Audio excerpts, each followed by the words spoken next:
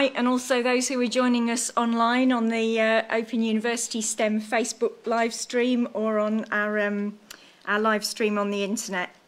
I'm Josie Fraser. I'm Deputy Vice-Chancellor here at the Open University, and it's my great pleasure to thank you for joining us here tonight for what I hope you'll find is a very, very special lunar event.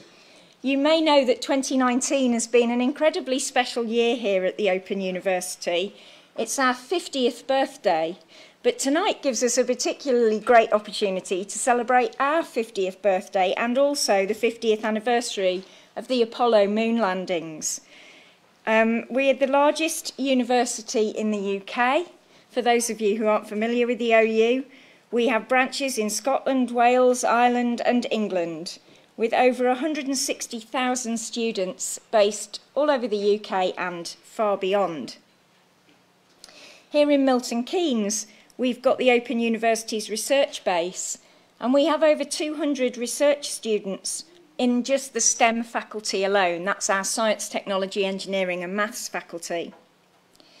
And one of our main research strengths here is in planetary and space sciences. So colleagues and people around in the general public often think of the OU as making amazing programmes with the BBC when you see our logo at the end of Blue Planet and things like that, or the planets that we've done recently.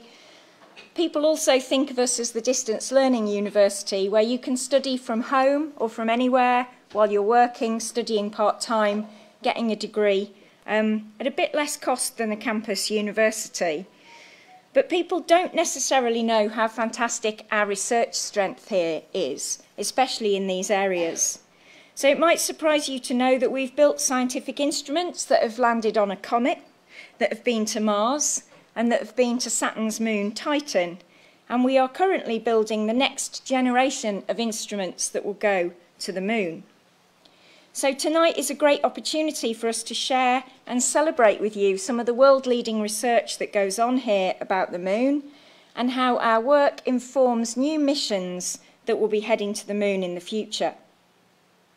The knowledge, skills and expertise that are developed here at the OU in our research teams pave the way to extend human presence out in deep space. And I hope you'll believe, after you've seen some of our displays tonight, that living on the moon is a distinct possibility in the not-too-distant future. I'm really pleased that tonight gives me a chance to announce one of our latest free learning resources on the moon in the form of an e-book, which is called Moon Minerals, a Visual Guide. And that's been written by Andy Tyndall and Mahesh Anand that are here tonight. And you can download that from our OpenLearn website. So there's a picture of the book, and you can also, I am told, from tomorrow, get it on the Apple bookstore if you would like to, as well as on the OpenLearn site that you can see there on the left of the slide. We hope you have a great night tonight, and I hope you share our pride in knowing that the next generation of lunar exploration is starting right here on our doorstep.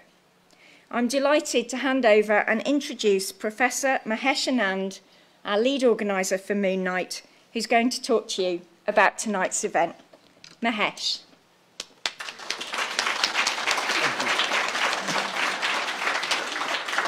Thank you very much, Josie, and welcome everybody. Before I say something, I would just like to present to Josie a specially commissioned T-shirt for this event, which, as you can see, you will see all our volunteers wearing this outside. So that's one way of knowing that actually who is responsible for this.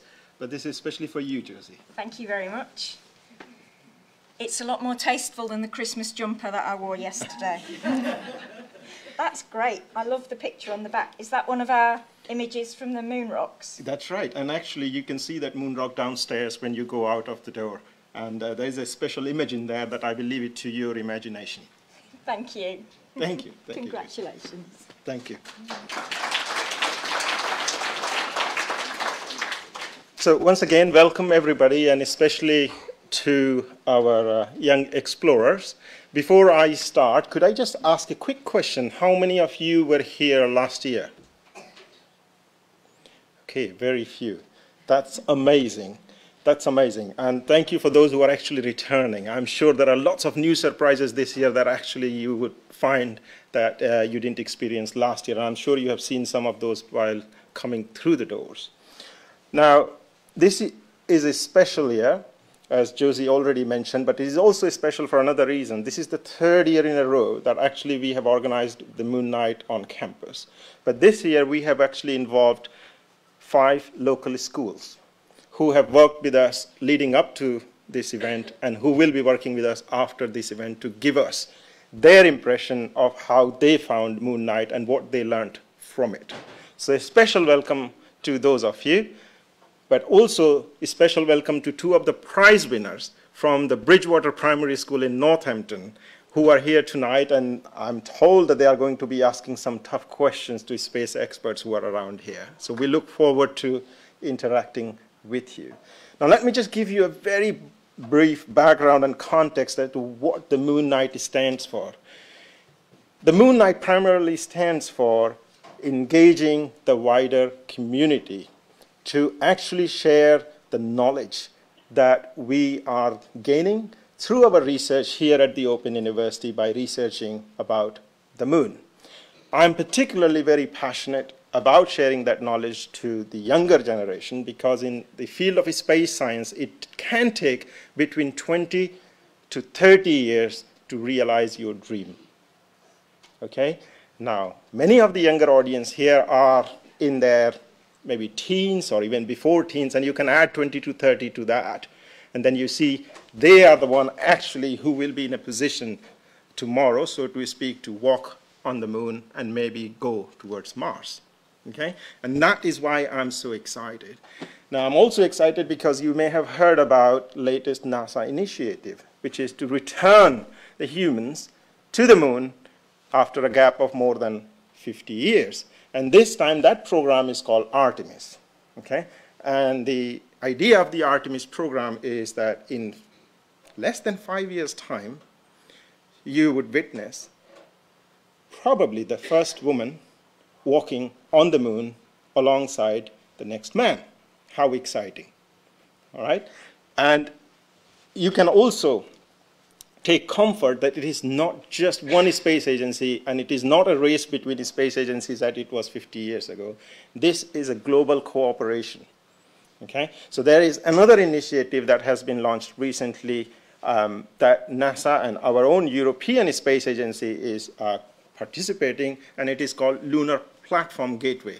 And what it is something like an international space station that goes around the Earth. In this case, there would be a laboratory that will go around the moon. And it will be the staging post for humans to either do science from there on the moon through telerobotic means, which means that the astronauts will be actually operating robots on the surface of the moon. But it could also be a post where when humans venture towards Mars, when they come back, they could use this laboratory before they actually return anything to the Earth for something that we call planetary protection, because you don't know what you may be collecting from Mars. So this could be a triage point. So I'm really excited about that too, and this is going to happen in the next 5 to 10 years time frame too. Now, aside from all the what we call a basic understanding of science, there are other reasons why humans want to explore the solar system. And one of those reasons is actually to explore the solar system in a sustainable manner using the resources that are available where you are going.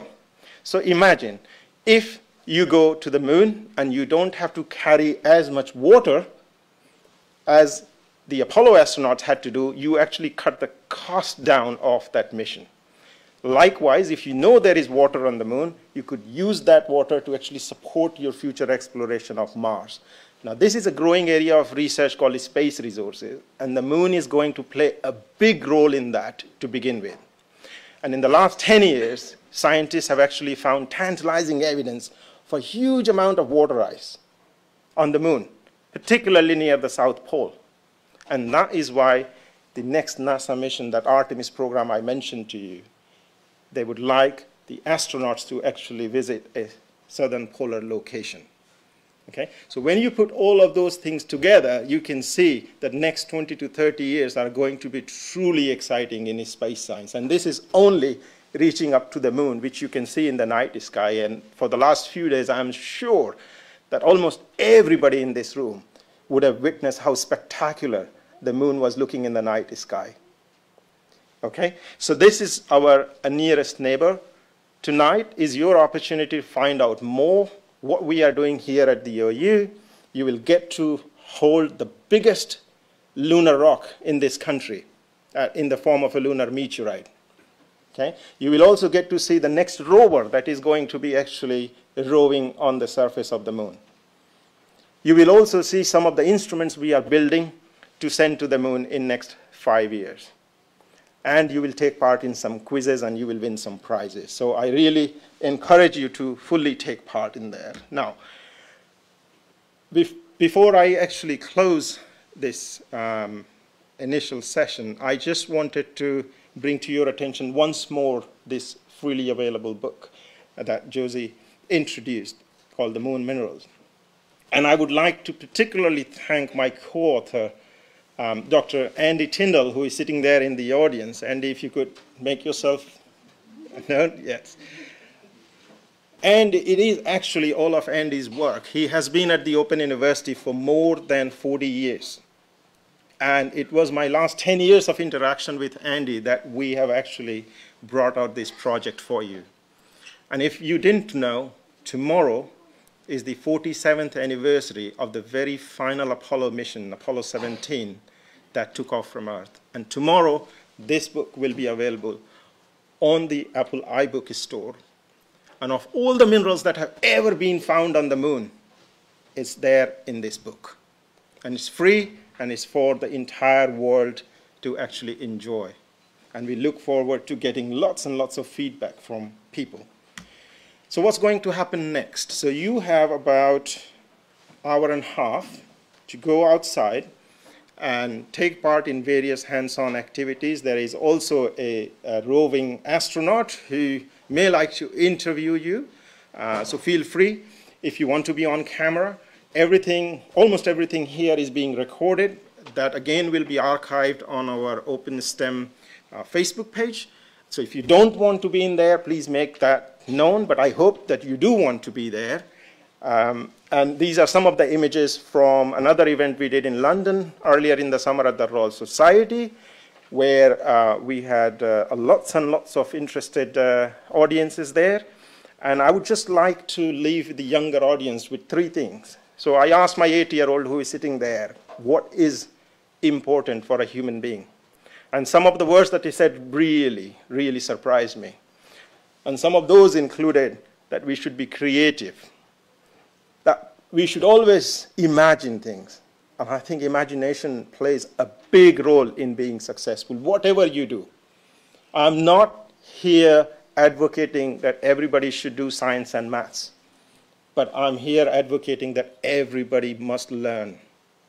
And you learn all the time, whether you are young, whether you're old, it does not matter. And that's what Open University stands for. It stands for lifelong learning. But at the end, don't stop being curious, because if you stop asking questions, then I think the world will stop. So we should always remain curious, and we always ask questions.